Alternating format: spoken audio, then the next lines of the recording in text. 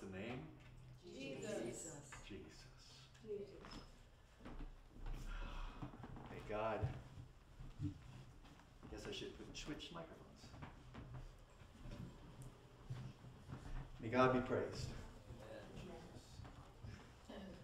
Again, you can sit, stand, but relax on your sofa.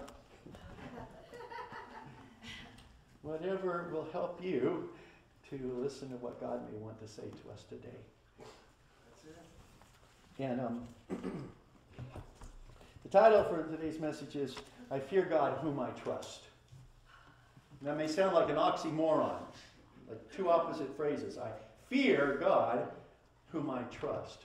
Now, hopefully, as we go through the message today, you'll see how meaningful that is that what it means to both fear God, to have such great awe and respect and honor for Him, and what it means to trust Him.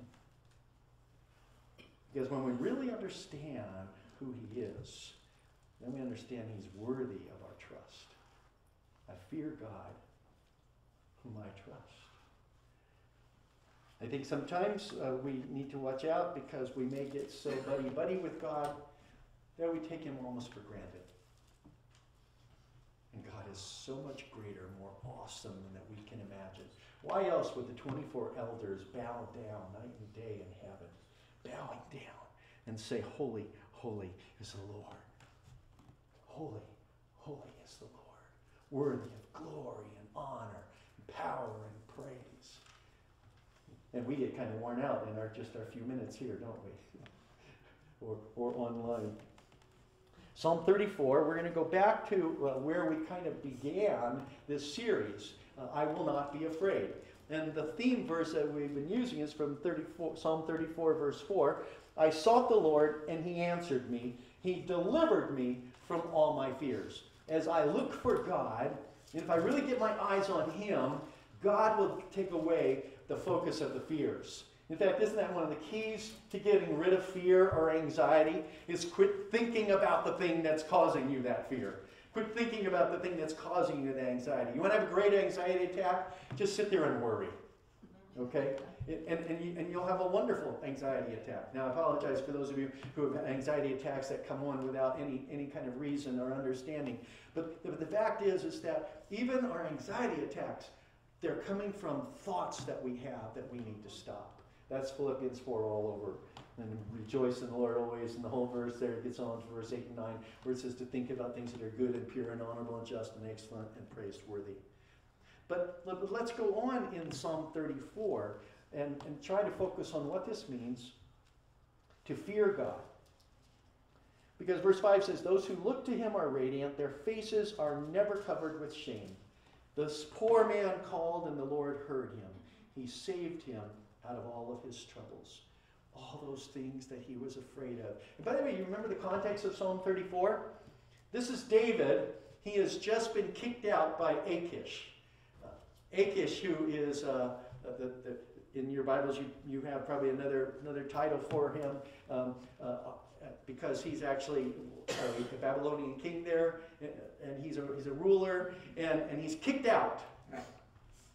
Excuse me, not Babylonian. You look it up, you find out. Somebody get me the right answer on that, because I'm not looking at the text. but he's running from King Saul. King Saul wants to kill David because he knows that David's supposed to be the next king. So he wants to get rid of him.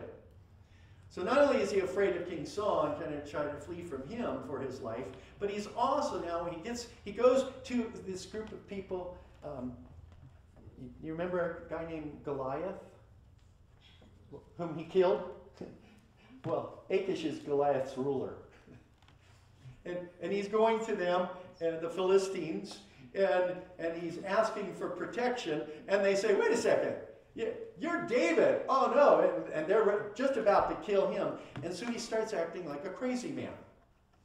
So it's going into convulsions and slobbering at the mouth, foaming at the mouth, and so finally King Achish says, why did you bring this fool here for me? Do you think I have to waste my time with a man like this? And so he kicks him out, sends him away. And it's the way that God protects David, by him acting like a fool.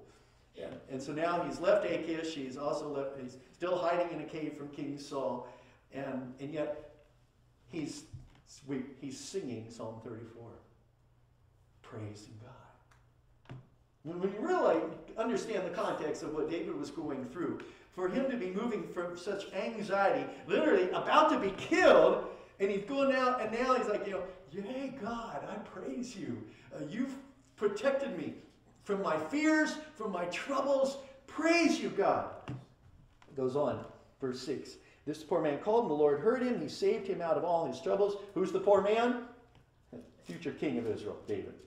The angel of the Lord encamps around those who fear him, and he delivers them. Taste and see that the Lord is good. Blessed is the one who takes refuge in him.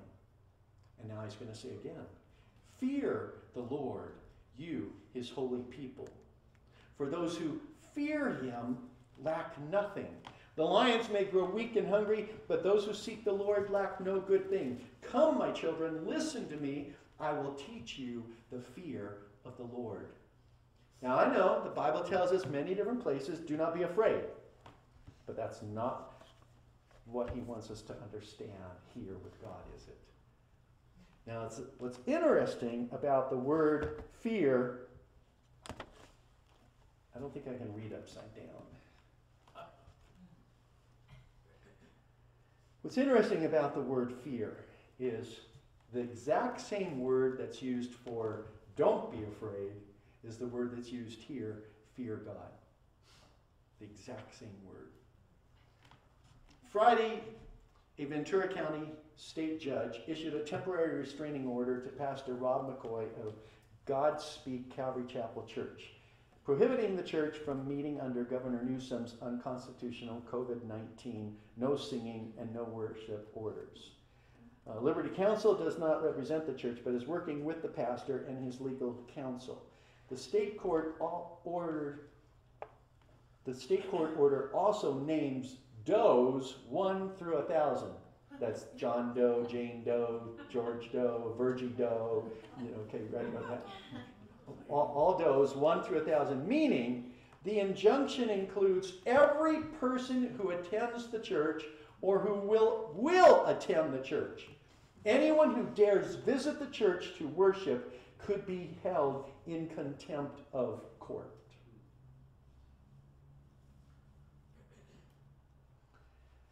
Come, my children, listen to me. I will teach you the fear of the Lord.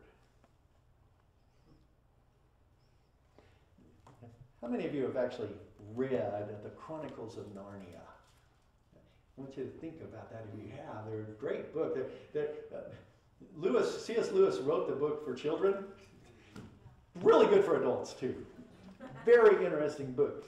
And in the what's sometimes referred to as the first book, I think it's actually number 2, but it's referred to as the first book, is a conversation between Susan, one of the little children that is going through the wardrobe, and this is where we're learning about the lion, the witch, and the wardrobe, and the children are going to meet Aslan. And Susan is with, by the way, the animals in that country talk. Narnia, they talk, right? Unless they get harmed by people, but they talk just like people do. And so Susan says, "Who is Aslan?" "Aslan," said Mr. Beaver. "Why, don't you know? He's the king. It is he, not you, that will save Mr. Tumnus." That's a fellow, I forget what kind of animal that has actually been turned into stone, so obviously can't talk, and is with the wicked witch. Is he a man? Asks Lucy. That's Susan's younger sister, excuse me. "Aslan, a man," said Beaver so sternly. "Certainly not. I tell you, he is the king of the wood and the son of the great emperor beyond the sea. Don't you know who is the king of beasts? Aslan is a lion. The lion, the great lion. Oh, said Susan, I thought he was a man. Is he quite safe? I shall feel rather nervous about meeting a lion. That you will, dearie, and no mistake, said Mrs. Beaver. If there's anyone who can appear before Aslan without their knees knocking, they're either braver than most or else just silly. Then he isn't safe, said Lucy. Safe, said Mr. Beaver. Don't you hear what Mrs. Beaver tells you? Who said anything about safe? Of course he isn't safe. But he's good. He's the king. I tell you. I'm longing to see him, said Peter. That's the older brother. Even if I do feel frightened when it comes to the point. C.S. Lewis is trying to help us to understand what it means to fear the Lord. Aslan, if you haven't read the books, represents Jesus Christ. Later in that book, Aslan will actually die, be placed on an altar, and give his life. And then in the final chapter, rise from the dead. I said he represents Jesus Christ. James Kaufman spoke about this verse, I will teach you the fear of Jehovah. And he made this statement. David was a famous musician, a statesman, and a great soldier. But he does not say, I will teach you to play on the harp, or how to handle the sword or the spear, or how to draw the bow, nor to know the maxims of state policy. But I will teach you the fear of the Lord. The knowledge that David here proposed to teach the young is the best knowledge of all. It is better than knowing all of the sciences, all of the arts, and all of the secrets of making war. Today, many a learned man is simply an ignoramus unless he also knows the Lord. That means he's dumb, by the way. Fear the Lord. And David says, I want to teach you the fear of the Lord. And what does the Bible want to say about fear? And so I thought, well, let's run through several different passages and just try to understand this word, the fear of the Lord. Incidentally, John Piper, speaking about fearing God, said, God is so powerful, so mighty, so holy, that you would not dare to run away from him, but only run toward him. Fearing God is the way you come to Jesus. You come humbly with a broken, contrite heart. We should tremble before we ever leave God. So fear the Lord. In Deuteronomy, Moses is preaching to the children of Israel before they go into the promised land. And in fact, if you know anything about Deuteronomy, it's actually 3 different sermons that Moses preaches to the people, getting them ready before he turns the reins of leadership over to Joshua. In Deuteronomy 6, an important passage talks about the great commandments. In verse 13 it says, fear the Lord your God, serve him only, and take your oaths in his name. Verse 24, the Lord commanded us to obey all these decrees and to fear the Lord our God, so that we might always prosper and be kept alive, as is the case today. Moses is saying, look, these commandments that he's giving, they're so important that you need to respect God, be so afraid of maybe failing God, afraid of leaving God, that you're going to remember these commitments that you made here in this place. He goes on in Deuteronomy 10. And now, Israel, who does the Lord your God ask to you? What does the Lord your God ask of you? But to fear the Lord your God. To walk in obedience to him. To love him. To serve the Lord your God with all your heart and with all your soul. In fact, verse 20 continues with that thought. He says, fear the Lord your God and serve him. Hold fast to him and take your oaths in his name. Again, in chapter 31, right at the end, near the end of the book, it says, verse 12, assemble the people, men, women, and children, and the foreigners residing in your towns, so they can listen and learn to fear the Lord your God and follow carefully all the words of his law. Their children who do not know this law must hear it and learn to fear the Lord your God as long as you live in the land you are crossing the Jordan to possess.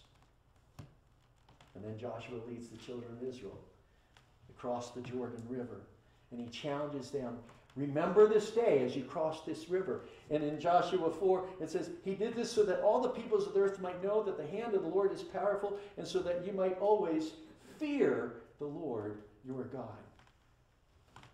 He gets into the land. They've defeated most of the enemies there in the land. And as Joshua comes to the end, he brings the people together again one more time. And he says, okay, look, who are you going to serve? Choose this day who you're going to serve. As for me and my house, we are going to serve the Lord.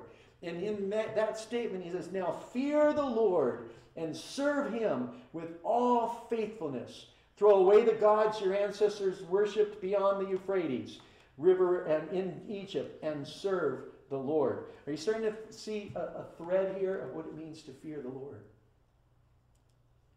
Part of what it means to fear the Lord is to remember what God has done.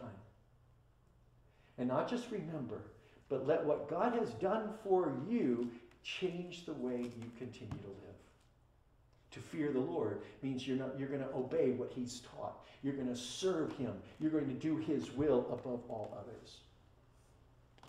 1 Samuel, if you fear the Lord and serve and obey him and do not rebel against his commands, and if both you and the king who reigns over you follow the Lord your God, good. Samuel's anointing the first king of Israel. The people have begged, we want to be like everybody else. Not too smart, by the way. And so, okay, we want a king too, because that's going to make us special. Really? I thought you were special because you had God.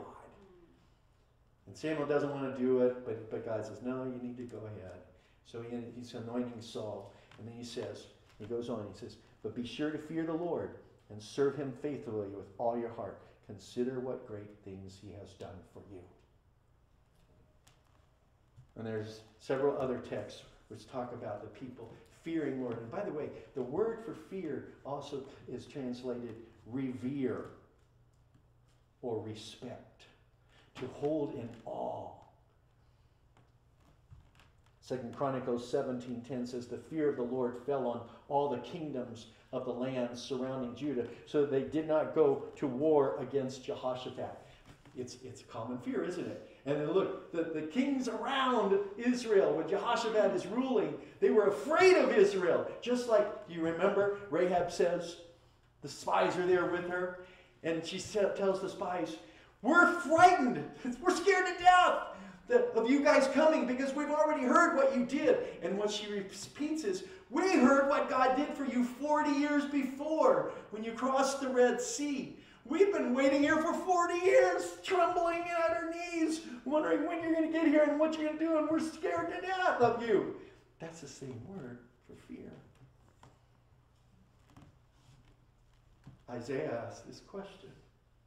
Who among you fears the Lord and obeys the word of his servant? By the way, are you hearing it? That obedience comes along with the word fear, doesn't it? Again and again. But the one who walks in the dark, who has no light, trust in the name of the Lord and rely on their God. Jeremiah asks on behalf of the Lord, should you not fear me, declares the Lord? Should you not tremble in my presence? I made the sand a boundary for the sea, an everlasting barrier it cannot cross. The waves may roll, but they cannot prevail. They may roar, but they cannot cross it. And I understand that some of you have this wonderful image of this Father God, that you want to climb up in his lap and sit there and just enjoy him. And be that little child and just sit there in his arms. And that's a wonderful view of God, the Abba Father, the dear Daddy. But there's another view that God wants us to have of him that is much greater than that, more awesome and powerful. In fact, did you know that in the Old Testament that the scriptures actually warn us to prepare for the coming of the Lord? That it may actually not be a good day, but it's actually a frightening day. In Isaiah 59, verse 19, Isaiah says, "From the west, people will fear the name of the Lord, and from the rising of the sun, they will revere his glory, for he will come like a pent-up flood that the breath of the Lord drives along." Incidentally, in the Old Testament, they only expected one coming, and so he was going to come and do everything all at once. We understand from Christ that no, Christ comes once to die, and he comes again to judge. There's a second coming. Daniel kind of starts seeing this, but he changes it. God changes, or I should say clarifies what he's going to do. Joel 2:31 says, "The sun will be turned to darkness." Is that when Jesus is born? No, it's when he comes again.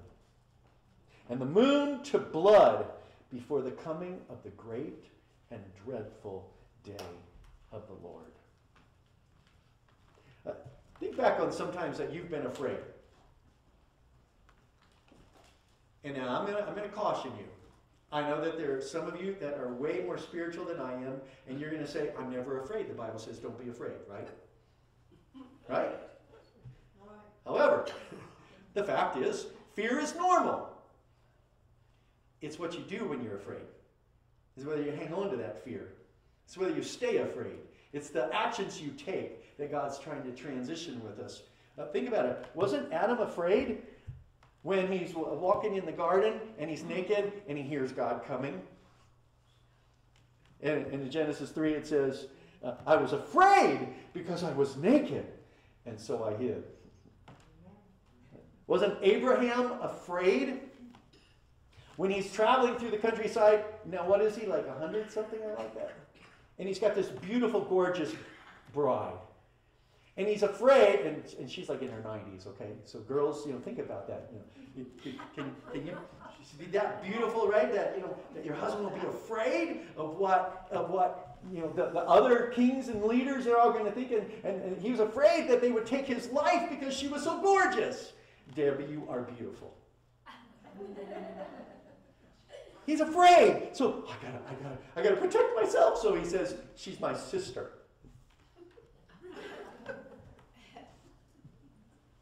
Amen. And then he has to confess, "She's my wife." Genesis 26. Yeah, she's my wife. Genesis 42. As they were emptying their sacks, isn't this another time where people were afraid? The brothers of Joseph. I don't know why they were afraid. They were going to kill him, and they chose not to. I mean, they're nice guys, right? So, they only sent him into slavery to a strange land down in Egypt. Why would that cause him to be upset with them? And Dad has died, so what's the big deal? He's already done wonderful things for them. But they're afraid that he's going to harm them now because Dad's dead. They're frightened, and they come to him, and as they were emptying their sacks, this one also, they've left Egypt, and as they're leaving Egypt, they're driving down the road, walking with their camels. Anyways, they're going down the road, and they stop, and one of them gets into one of their bags to get some grain out, and we're dead meat. All of us have our cups that we gave to Egypt. All of us have our money. We're in big trouble. And it says that they were frightened. Same word, fear the Lord. Deuteronomy says when you go to war, you're against your enemies and you see horses and chariots and an army greater than yours, do not be afraid. Because the Lord your God who brought you up out of Egypt will be with you. He shall say, "Hear, Israel. Today you are going into battle against your enemies. Do not be faint-hearted or afraid. Do not panic or be terrified by them." Same word, fear the Lord. You remember Gideon? You remember he's getting ready for a battle that he says, "I'm not prepared for." I'm a low guy. I'm sitting. Come on, God. I'm in a wine press hiding. What kind of guy am I? And God says, "No, you're my chosen God. You're my chosen guy." And he says, "Okay, how about if we get some guys around here and let's go fight the Midianites," right? And he says, "Oh, really?" And so they gathers about 30-some thousand together. And he says, God says, Gideon, you got too many people here. Too many guys. So he says, ask the people, if anyone's afraid, let them go home. And what happens? So 22,000 men left. Well, 10,000 remain. Now, if you continue on with the story there with Gideon, you remember what else happens? God says, I'm sorry, Gideon, there's still too many to fight. So he says, so he takes them down to the water, and he'll take that 10,000 and get it down to 300 guys. It's Elisha's servant. Elisha's servant who has been watching, and Elisha has been running from the king who wants to kill him, and he's really he's in big trouble because Elisha has been telling the king of Israel where the king of Aram is. And how does he know it? Because God's been telling him. And so the king of Aram says, okay, I want to know which one of you guys in my court here is a spy. It's none of us, it's not, because King of Aram's going to kill the guy, right? It's none of us, it's none of us. It's Elisha the prophet who keeps telling the king of Israel where you're at. Good then. And he muscles this huge army to go to attack the little village where Elisha is, because he's going to kill one guy. Big army, kill one guy. So if you're Elisha's servant, how would you be feeling if you look out there on the field? You wake up in the morning and you say, oh no, there's thousands of soldiers surrounding us. We're in big trouble. And he comes in, Elisha, what are we going to do? And Elisha says, do not be afraid. And then he makes this simple little prayer. He says, God, help him to see the army that he cannot see. And Elisha's servant looks out again. And now he sees an army more vast than the army of King Aram, who eventually will actually destroy them, and it's the army of God. Don't be afraid, the prophet answered. Those who are with us are more than those who are with them. You see, fear of God means understanding how awesome God is. Exodus 15, who among the gods is like you, Lord? Who is like you? Majestic in holiness, awesome in glory. That's the word fear. Awesome in glory, working wonders. It's Deuteronomy chapter 10 again. For the Lord your God is God of gods and Lord of lords, the great God, mighty and awesome, who shows no partiality and accepts no bribes. And goes on, verse 21, he is the one you praise. He is your God, who performed for you those great and awesome wonders you saw with your own eyes. The children of Israel, man, they've had all kinds of stuff that's happened, right? They're being bought out of slavery. They've had all the plagues that have occurred there. They've seen the Passover. They've walked across the dry ground on the Red Sea. They've seen the soldiers of Pharaoh die in the water. All these things they've witnessed. And now Moses is saying, he's the one who's awesome, the God who set us free. What else does it mean to fear the Lord? I mentioned earlier the word to revere, to have reverence for. In Leviticus it says, each of you must respect your mother and father, and you must observe my Sabbaths. I am the Lord your God.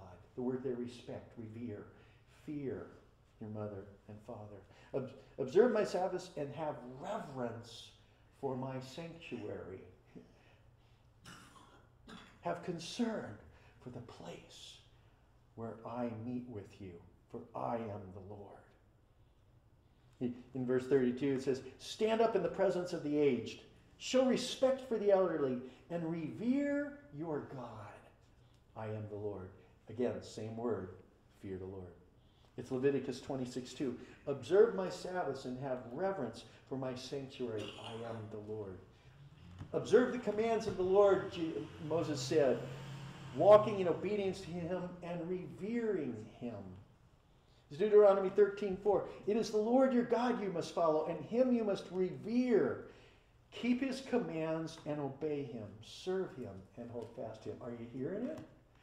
To revere him, to respect him, to have awe for God, to fear God involves obedience. and service. And what's another word for that? Well, another word for all of what we've been describing? Worship the Lord. Worship. Isaiah 29:13. The Lord says, "These people come near to me with their mouth and honor me with their lips, but their hearts are far from me.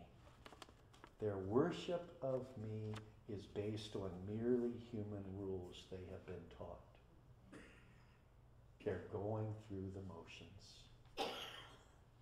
Maybe that's some of what God's doing right now with the commandments, the instructions, the governor's rules, not to gather, not to sing, really not to worship. Maybe God's separating those who really want to worship God from those who don't. Think about it. When you are afraid,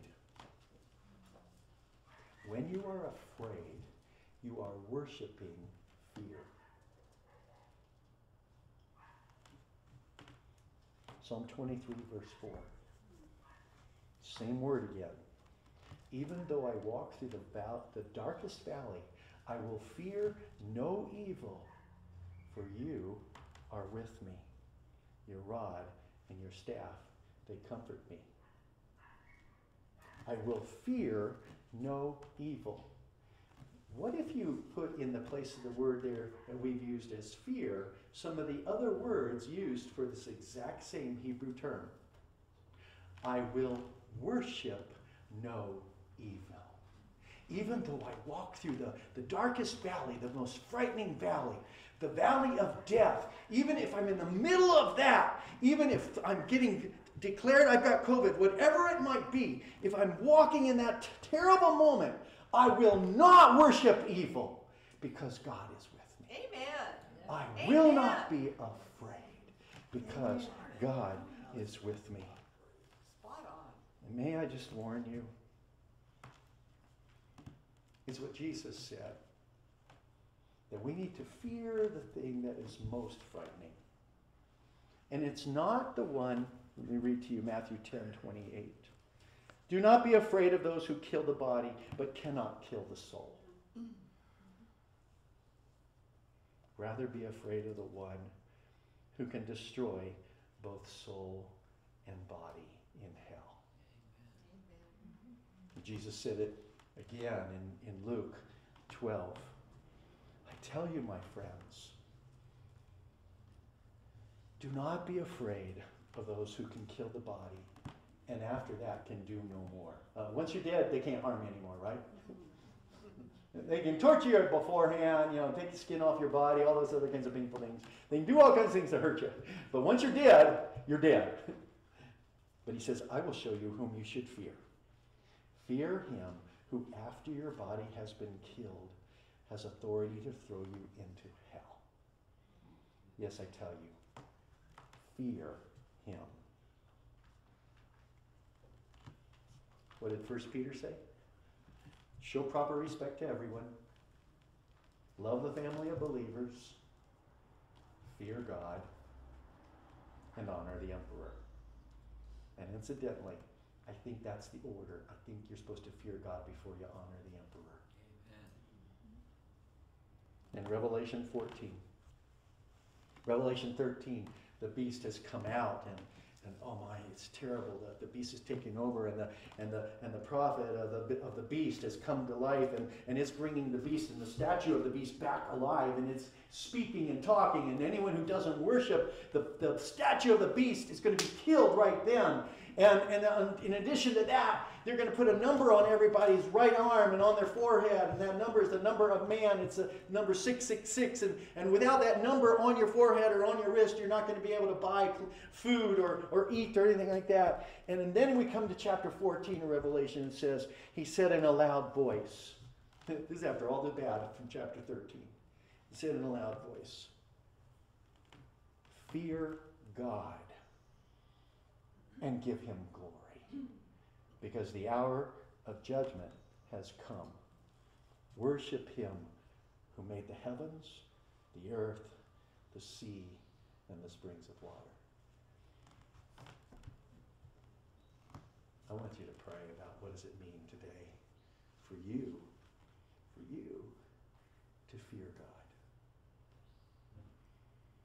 to truly hold him in high regard, to respect him, to honor him. Let's pray. Oh God, I know we're just scratching the surface of what it means to fear you. I know there's an incredible blessing you've given to us that we get to come into your presence dirty and messed up and with all of our sins and all of our imperfections. And we're so thankful we can do that. We're so thankful, God, that because of Jesus Christ and what you did on the cross, Jesus, we can pray at any time, in any moment, wherever we're at, and you're listening. But Lord, I see that there's something more.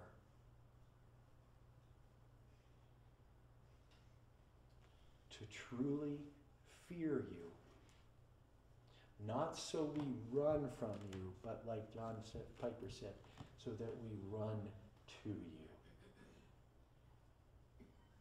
To have such awe for who you are, such respect, that it changes every aspect of what we do, the way we live, how we act, how we behave, what we say, even our language. Oh God, I pray for the fear that compels us to say, God, I've sinned against you. I'm sorry. Please forgive me. The fear that causes us to humbly come to you in worship, knowing how gracious you are. God, teach us to fear you. In Jesus' name, amen.